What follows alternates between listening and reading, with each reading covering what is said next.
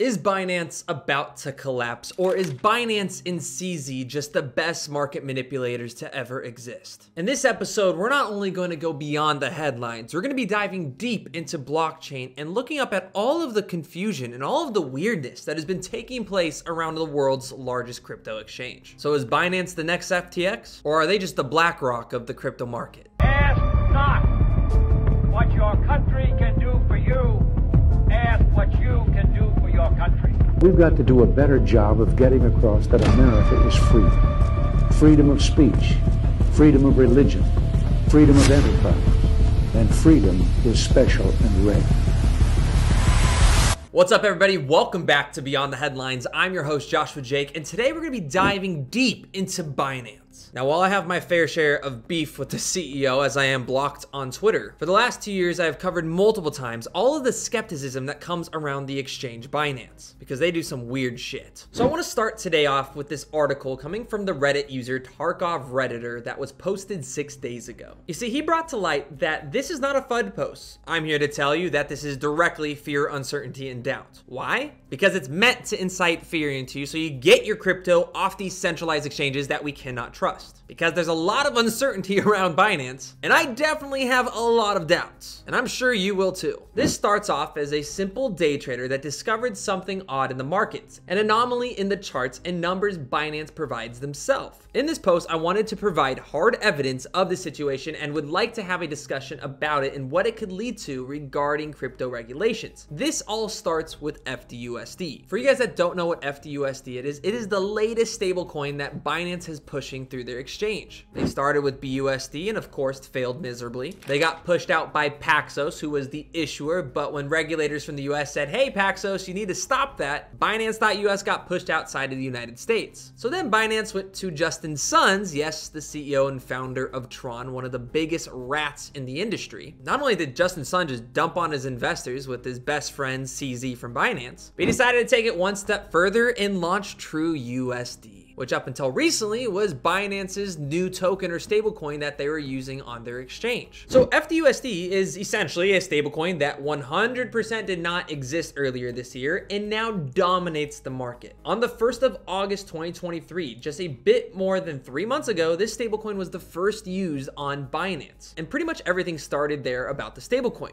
Looking at its history, it was sitting at a $20 million market cap without any volume before this date. It had a $20 million market cap without any transactions. Immediately, a few days later, it was at $250 million with a 50 million 24-hour volume. Although it's odd, it's somewhat understandable considering that there was a huge partnership with Binance and Binance decided to offer a massive 0% makers fee on the trading pair. Now, just a heads up on CoinMarketCap, which by the way, guys, is owned by Binance. How CoinMarketCap justifies the 24-hour volume for an asset is based off all exchanges and their spot trading pairs over the last 24 hours. Some market pairs are excluded from the sum, denoted by 2 asterisks on the markets tab. If the exchange does not enforce a trading fee or otherwise offer significant incentives to trade on the market pair. Market pairs with these characteristics, though, are rather susceptible to wash trading, resulting in artificially inflated reported volumes. Interesting. So obviously, guys, right now, there is nothing wrong with it. Obviously, it's a project most likely funded and supported by Binance from the start, and oddly timed right after BUSD shut down, but everything so far seems fine.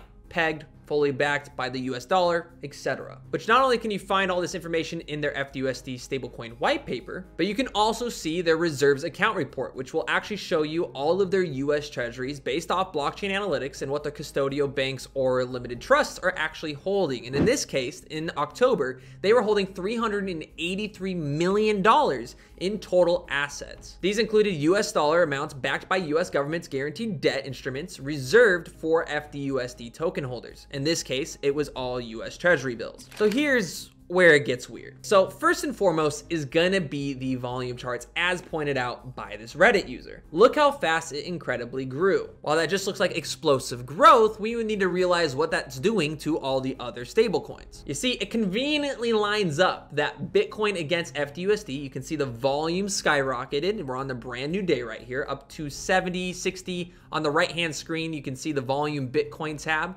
which is at 50,000, 30,000, 73,000. And conveniently, with all these announcements, this was in September 7th of 2023 when all of that volume started ramping up. On September 7th, your Bitcoin TUSD started ramping down. In fact, it fell off the face of the earth. Then you have USDT, which obviously is still doing like 70,000 on average, $20,000, $22,000 in Bitcoin volume. But that's where this gets weird. FDUSD, a brand new stablecoin with a $350 million market cap, is doing just as much volume as a crypto or stablecoin, that has an $80 billion market cap. And sorry, that was off the auditing report, but right now this has a $467 million market cap for FDUSD. Tether has 83 billion. Now today, Tether definitely has a larger 24-hour trading volume, where FDUSD is back down to 1.5 billion, but that makes things interesting because when you take a look at that volume and how incredibly fast it grew, at the time of this post, FDUSD is at $1.658 billion in 24-hour trading volume. That number is incredible when we compare it with all the other FDUSD pairs. But what's really interesting is that it even outnumbers Bitcoin USDT. This was on this given day. The most popular and traded spot pair, and not just by a small number, it's actually 65 billion more. That's 65% more than Bitcoin USDT. You can see that it had a $1 billion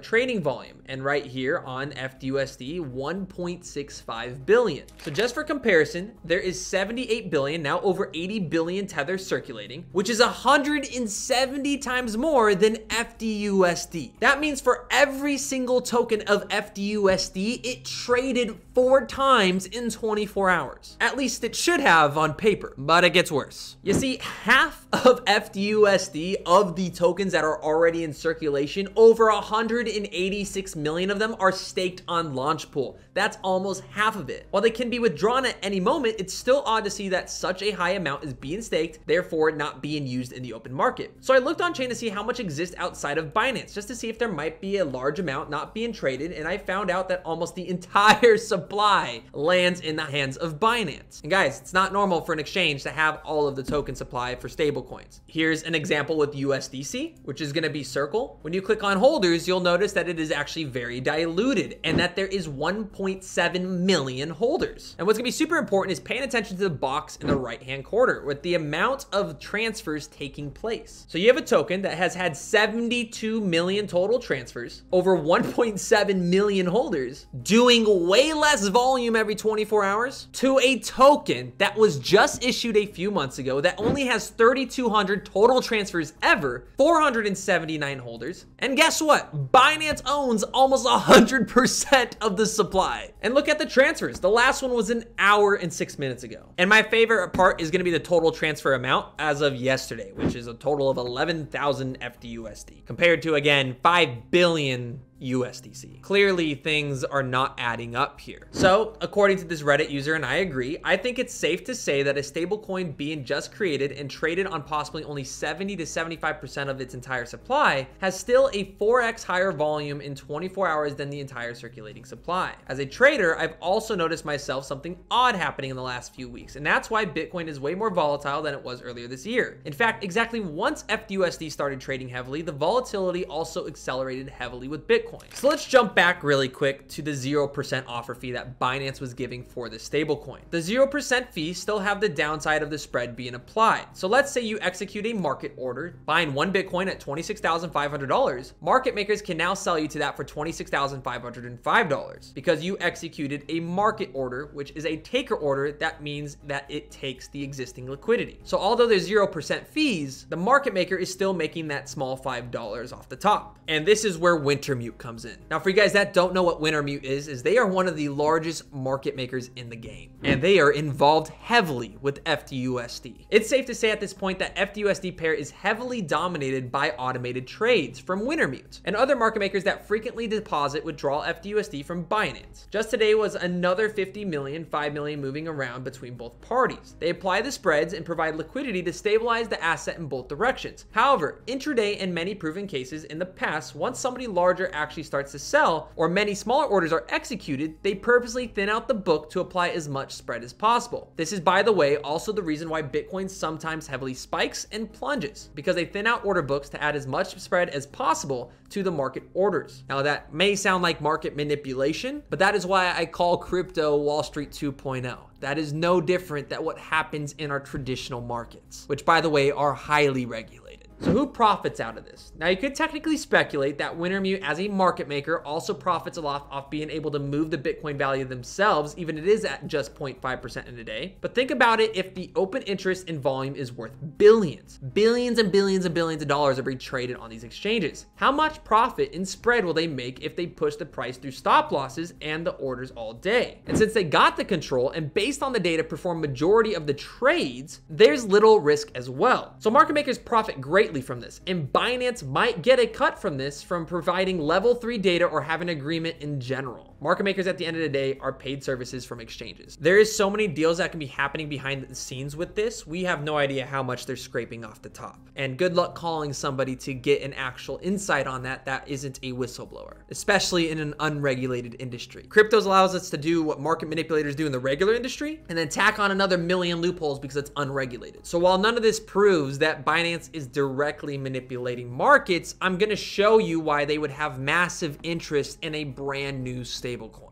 See, FDUSD is 100% backed by USD dollars, US Treasury bills, as I showed you earlier in this video. That means they're earning a yield off all of the reserves. At this point, right now in the United States, rates are at about 5.5%, meaning on a 3-month bill, they could potentially come out with 5.5% on top of the $400 million they have in the reserves. It's a money printing machine. You convince somebody to give you $1, you give them a digital dollar, and you put their dollar into a reserve account and farm interest from the United States government. And as that generates yield, guess what you're gonna do? This is where hopefully I can answer this Reddit user's thread, but you can take that money and just put it right back into the staking pool and earn now 60% interest off it because you're the exchange deciding on how much is getting released and you're the ones directly partnered with these market makers and these stablecoin issuers. This is fractional banking 2.0 and is why Binance is facing dozens of lawsuits and being attacked by the SEC, who gave them 13 different indictments, I believe, and are now starting to sue Binance and push them completely out of the United States. And the biggest issue here is Binance refuses to go through an independent auditor. We have no idea unless we look through their own on-chain metrics, which they own BSC Scan and they own CoinMarketCap.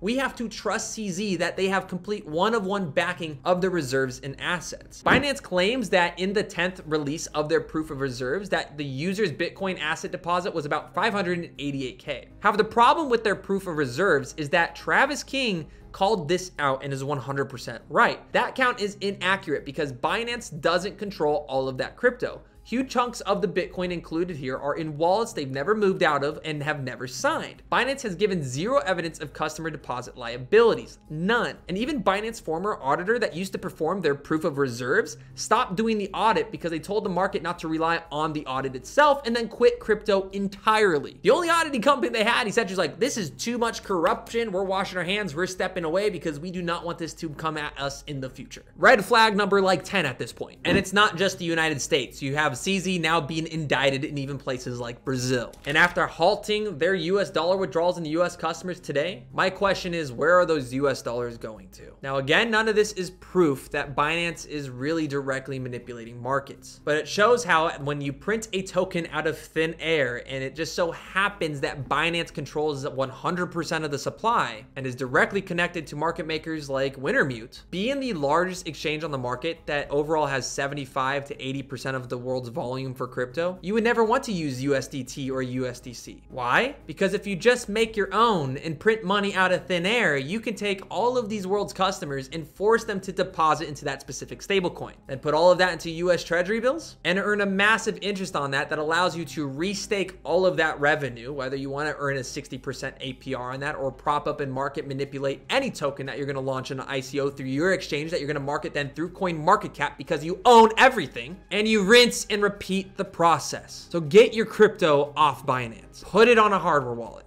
get it in self-custody, because there's only one of two ways this ends for Binance. Either they get caught, they can't keep taking deposits because they get pushed out of the United States too far and inevitably crash and burn, or you're dealing with a company that potentially could be too big to fail, and at any moment as a centralized exchange could pause your withdrawals, and they have the tools to completely manipulate market. I trust CZ as much as I trust Cointelegraph News. One's bad at journalism and the other's bad at hiding the truth. So smash that like button and let me know in the comments, what hardware wallet or self-custody do you use? And turn on those post notifications, because the road ahead of us on this crypto journey, guys, is going to be extremely bumpy. And I'm hopefully here to be able to pave the road into understanding the crypto markets in a way that we have never looked at them before, with the truth, transparency, and most importantly, integrity, which unfortunately has been lost in this space for too long. See you guys next time.